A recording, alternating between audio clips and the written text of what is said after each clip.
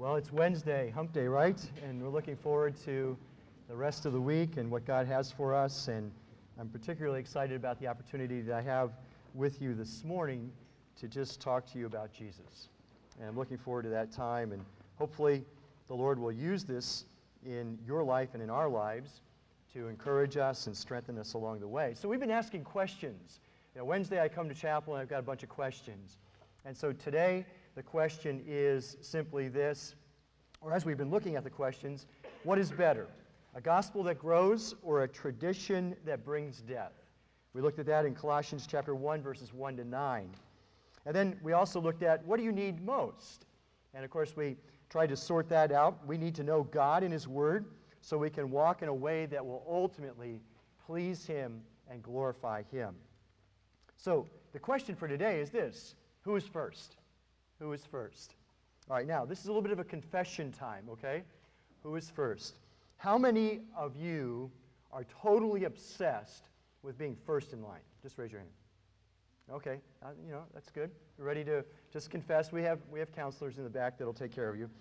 But isn't that true? I mean, we're just obsessed about being first. I mean, that has undoubtedly crossed us or has characterized us at some point along the way.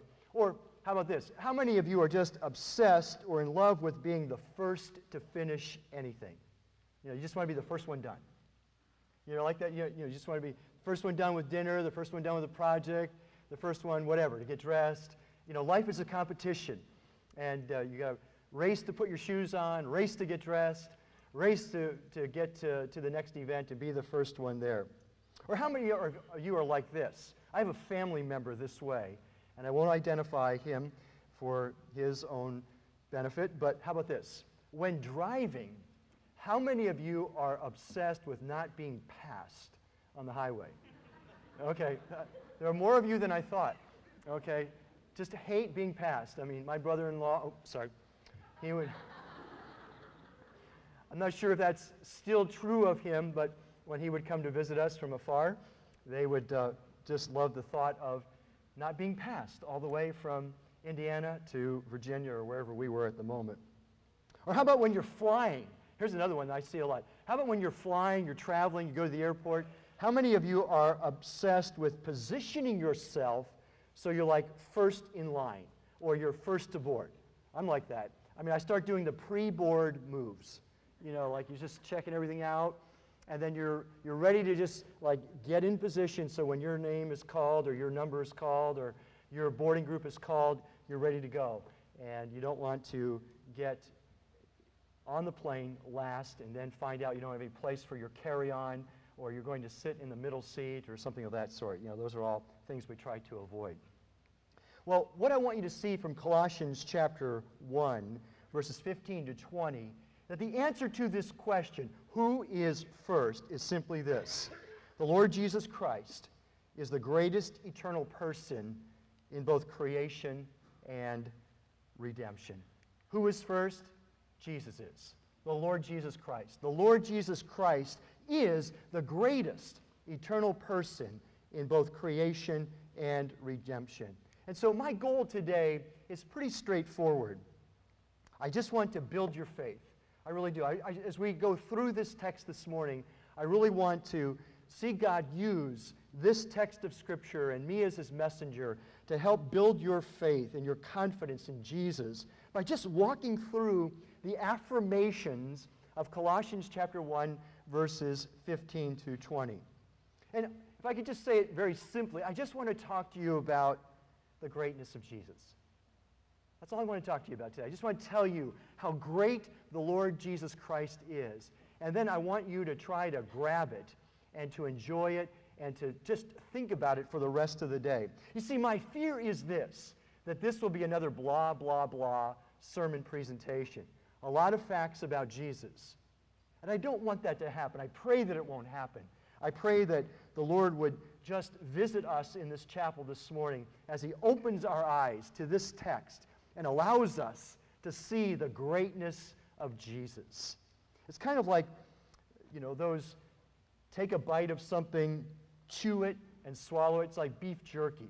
You take a bite, you chew on it, and then you ultimately swallow it, and then you go back for some more. Well, that's kind of what this text is like. We want to take a bite of it.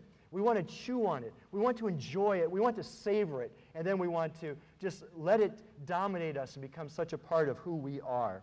So my prayer is that this text will dominate us and that the Lord would indeed visit us with the light that we need to understand it and embrace it. You know, so if you get bored with me or you get bored with it in the few minutes that we have here this morning, why don't you just start praying? Lord, would you just bless the student body of Clearwater Christian College, that you will visit us with the light of your Spirit's work in our heart to understand this text in a fresh way. And let it dominate us this morning. So let's read the text this morning. Colossians chapter 1, verse 15, and I'm reading from the New American Standard this morning. He is the image of the invisible God, the firstborn of all creation. For by him all things were created, both in the heavens and on earth, visible and invisible, whether thrones or dominions or rulers or authorities. All things have been created through him and for him. He is before all things, and in him all things hold together. He is also the head of the body, the church. He is the beginning, the firstborn from the dead, so that he himself will come to have first place in everything. For it was the Father's good pleasure for all the fullness to dwell in him, and through him to reconcile all things to himself, having made peace through the blood of his cross. Through him, I say, whether things on earth or things in heaven. When you look at Colossians chapter 1, verses 15 through 20, it very simply is a song. It's a hymn. And we have really melodic affirmations of Jesus Christ. 2 stanzas to this song, 2 stanzas to this hymn. Verses 15 to 17 relate Christ to creation. And then verses 18 to 20 relate Christ to redemption. And what these 2 stanzas do is just simply celebrate the supremacy of the Lord Jesus Christ. He is the Lord, the greatest eternal person over creation. He is the Lord, the greatest eternal person of the new creation.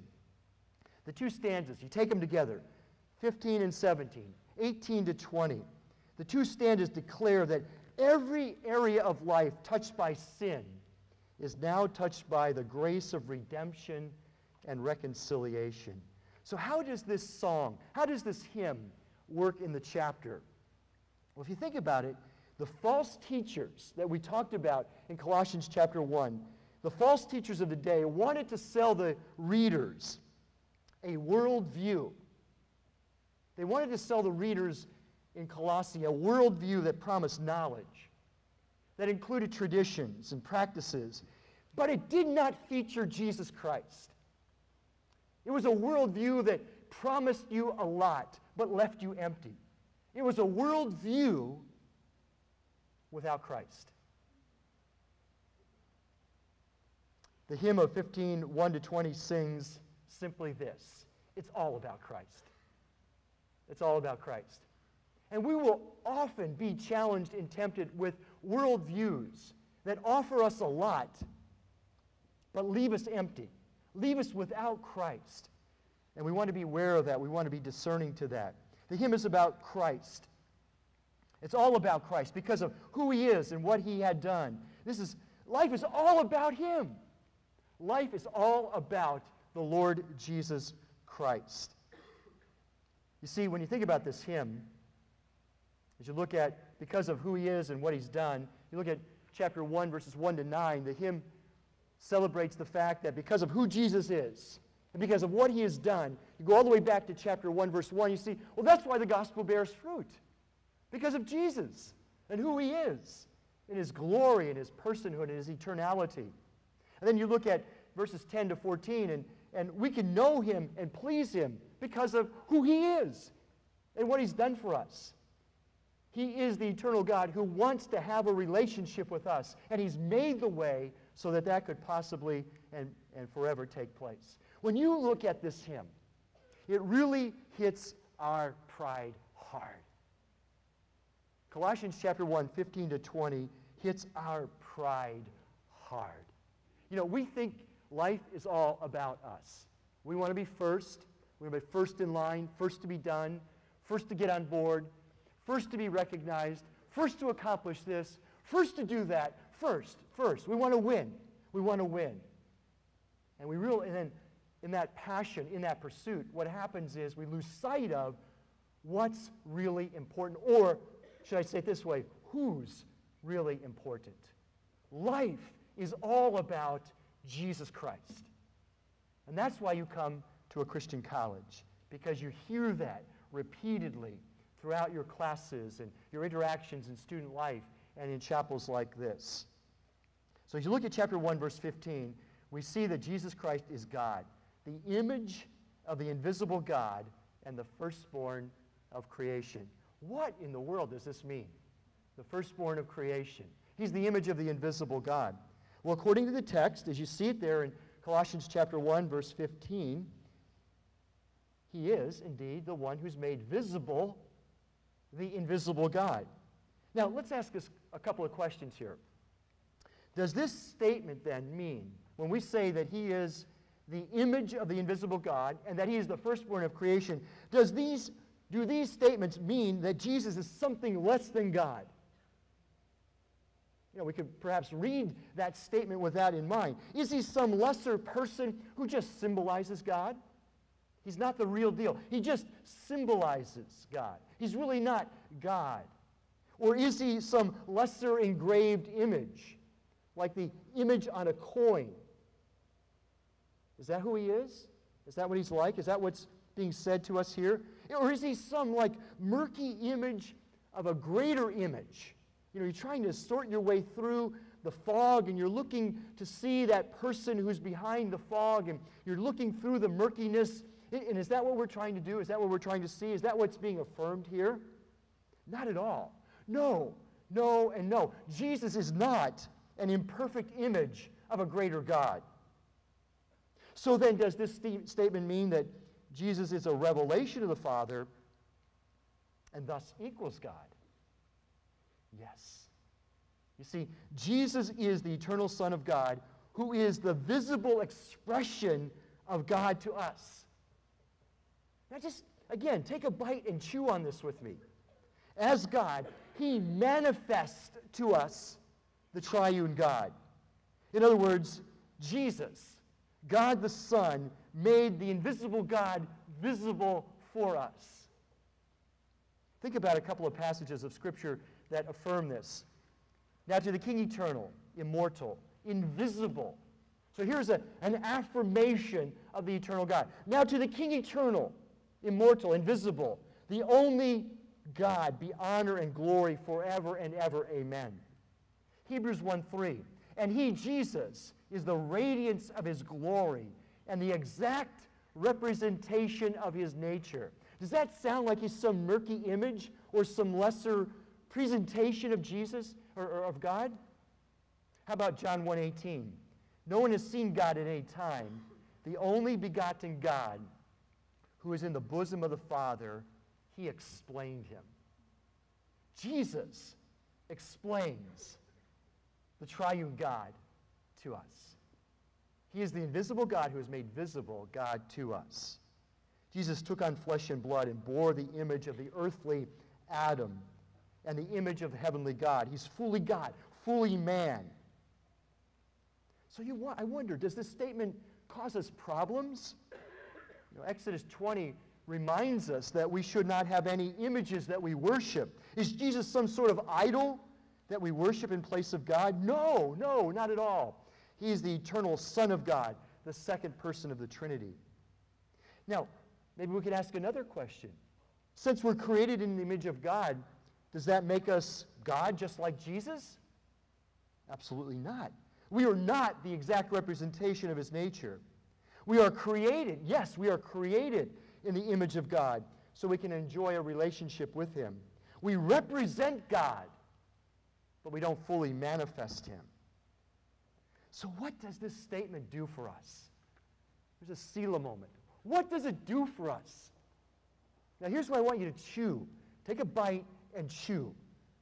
Chew on this with me just for a moment. Don't give up. Just think it through. I hope this gives you great encouragement. Just think about this. Who is Jesus?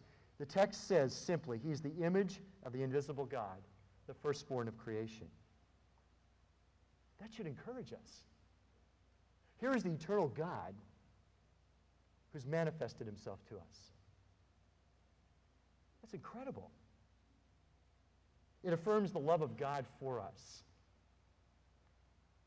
Do you understand what it took for Jesus to do what he did? Do you see the love that motivated that act of revelation? I mean, he could have sent some angel and said, hey, I got a picture. Let me show you the picture. I got a statue. Let me show you the statue. Then the question is, well, I don't really know. I've not been that close.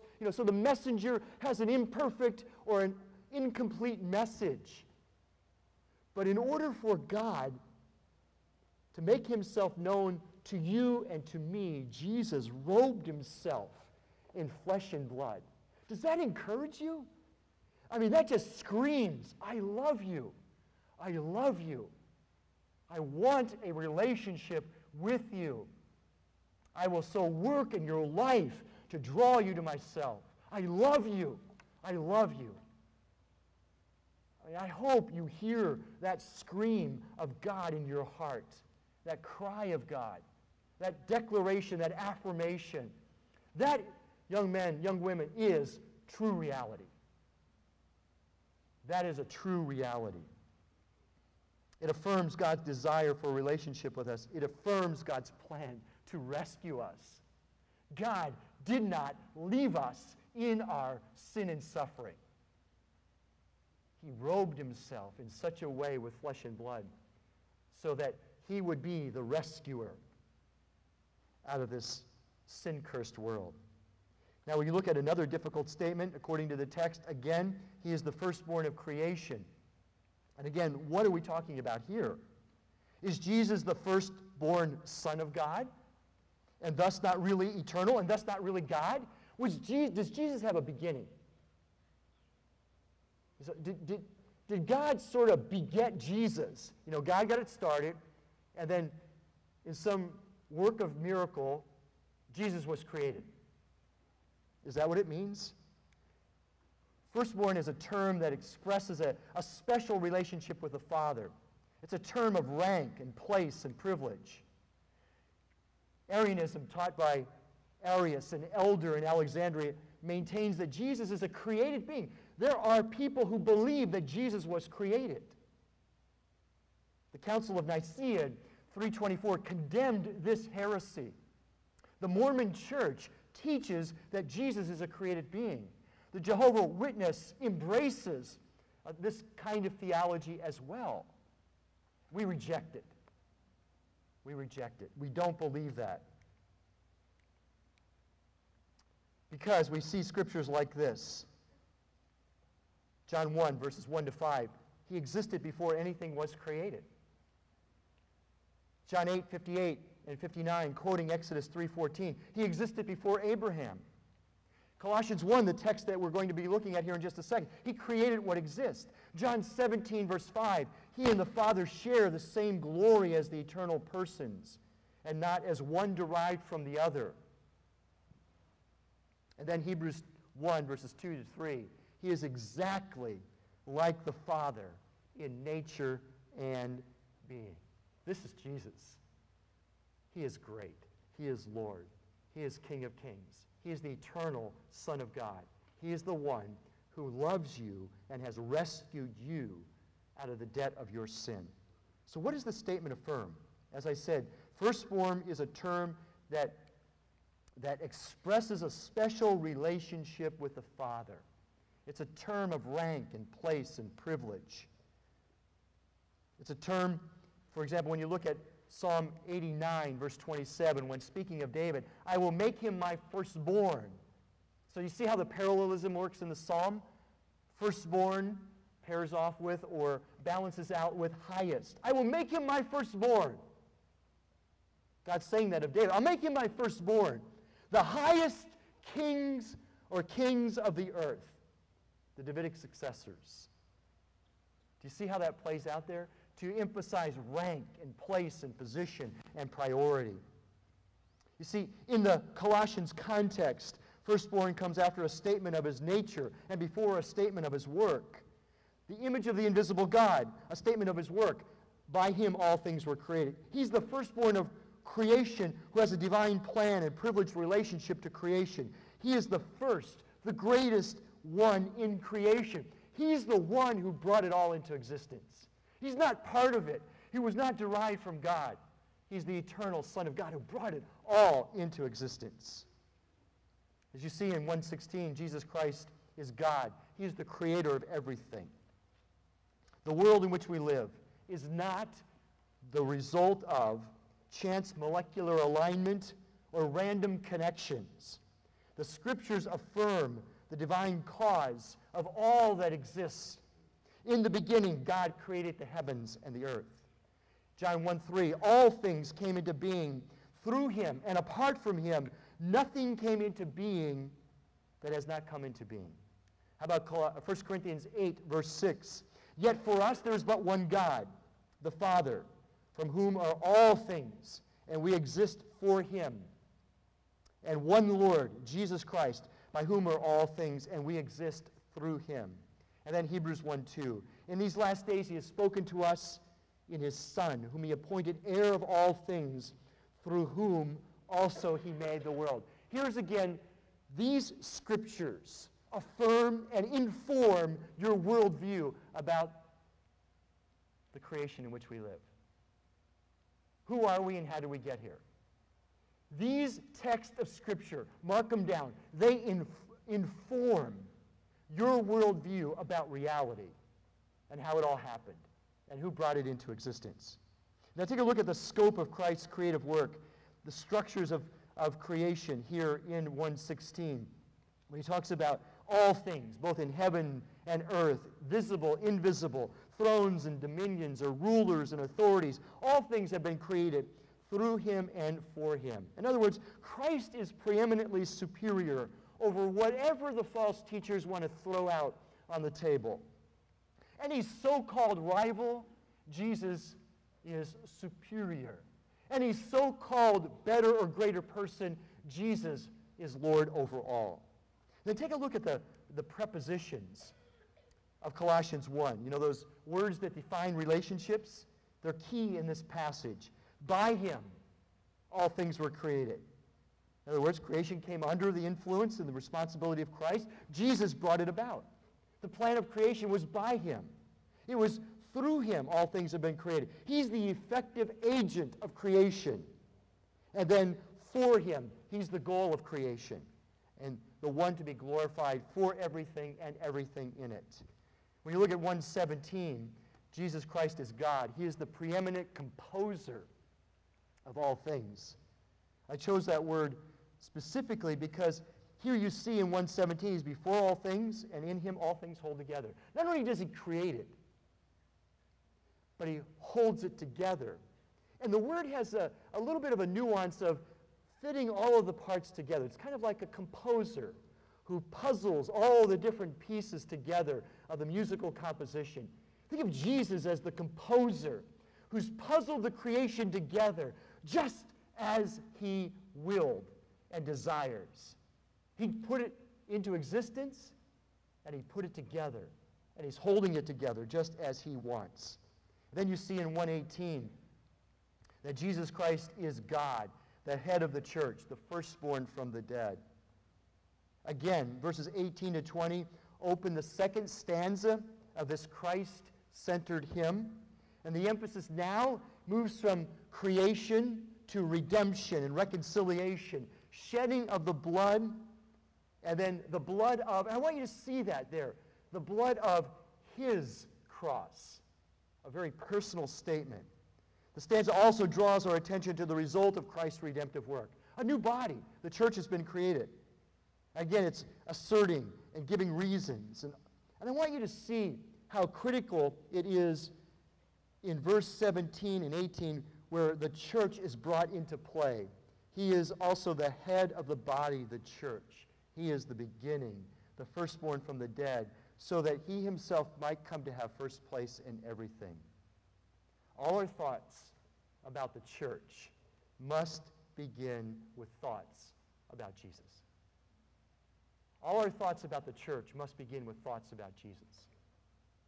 I hope that gives you a fresh perspective on your church and the critical place of it in your life and the valued nature of it.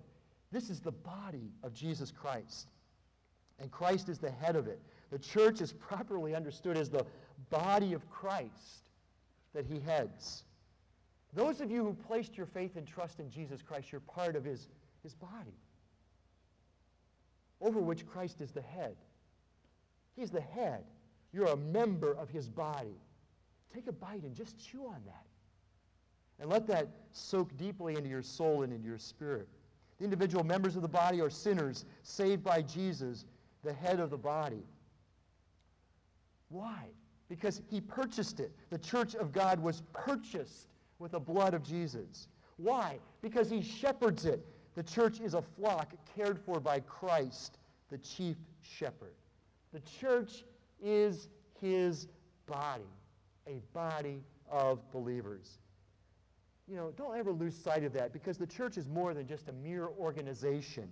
Yes, it is an organization organized with leaders and mission and purpose, no doubt. But it's not a dead bureaucracy. It is a living entity with relational qualities. It's an interdependent anatomy, growing and moving toward maturity. The church is composed of diverse parts, gifted and outfitted by Christ, a holy priesthood, worshiping the Lord in spirit and in truth. Jesus Christ is God. He's the beginning, the firstborn from the dead. And again, like firstborn in 1:15, we can understand this in terms of time or position. Jesus does hold a place of prominence and preeminence in creation, and likewise holds a place of prominence and preeminence and superiority in the new creation, in redemption.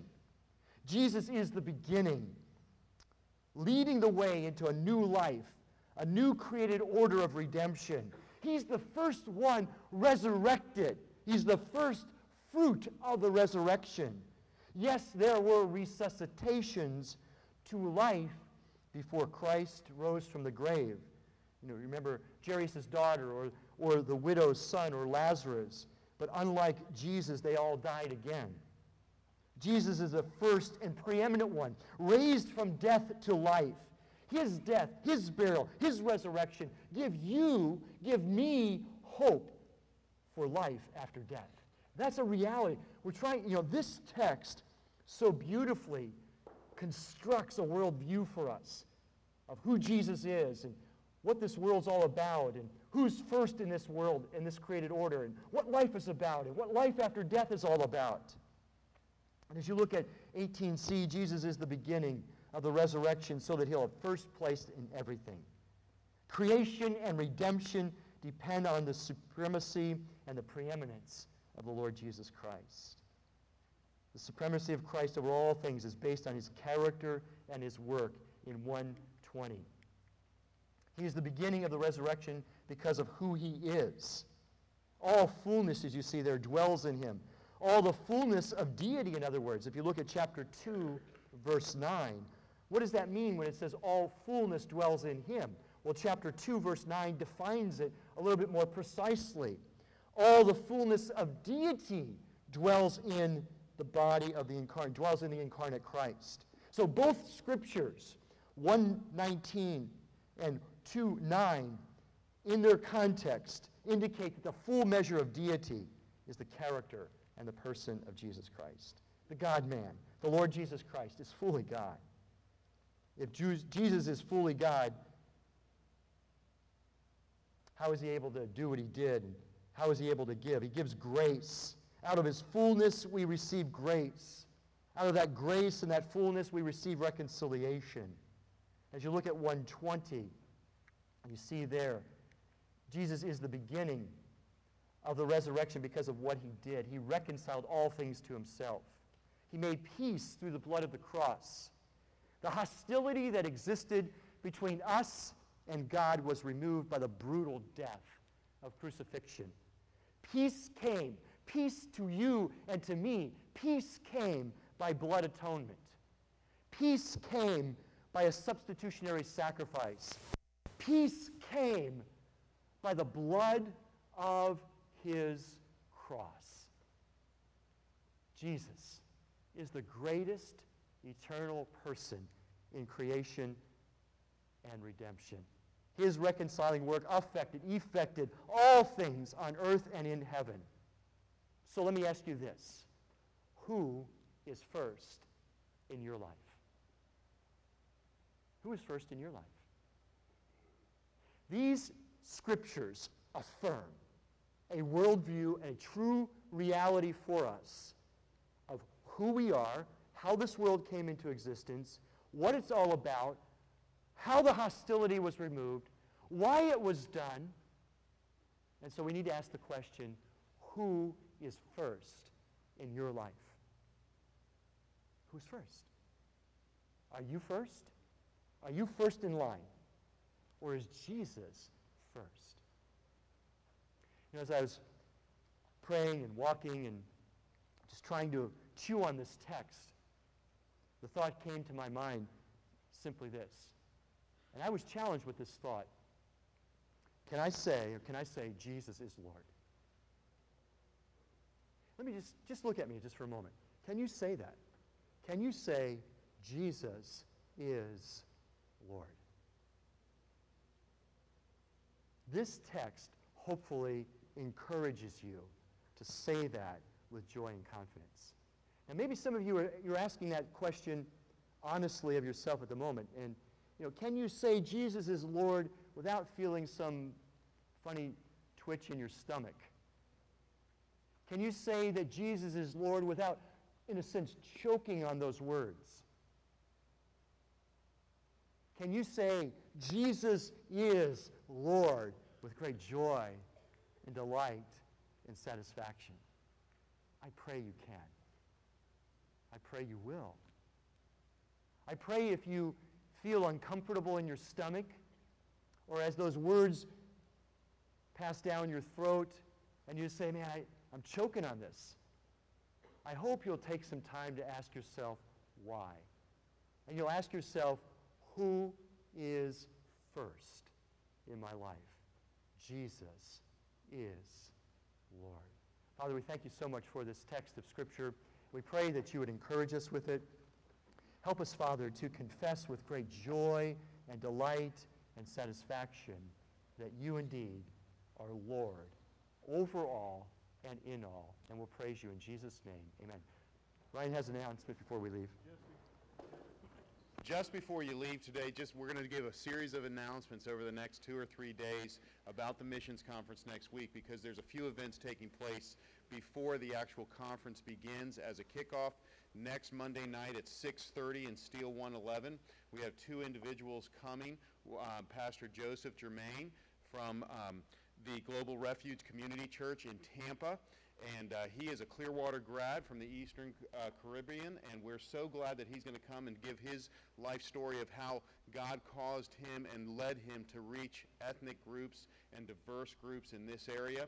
And also we have David Lane, one of the chaplains over at USF, who's going to be here at the same time. So the theme of the night is Reaching the Culture in My City.